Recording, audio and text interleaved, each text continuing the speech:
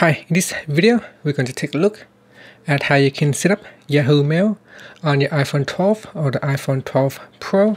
Now, there are two ways how you can set up emails on your device. You can either install the native Yahoo Mail app, or you can use your built-in iPhone Mail app. So if you want to go to the App Store, in here you can search for Yahoo Mail, and you can get Yahoo Mail. And from there you can sign into Yahoo. Now that is one of the options. Now if you do not want to use the native app, you can also sign into your built-in iPhone Mail app.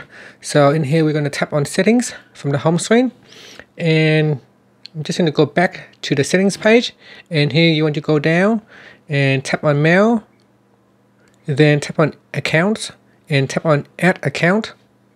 And in here we're going to choose Yahoo.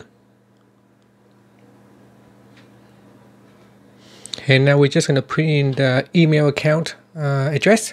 Okay, so I'll put in the email address and tap on Next. And then now we need to put in the account password. Then we're going to tap on Next.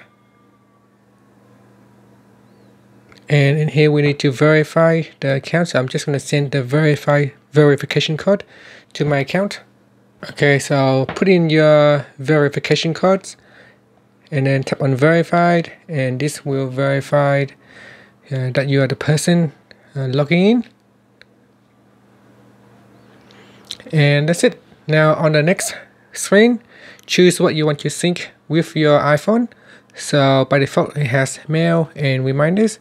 If you use contacts and calendars, you can also switch them on to allow syncing. Or you can leave them switch off. So that is totally up to you. Then tap on saved.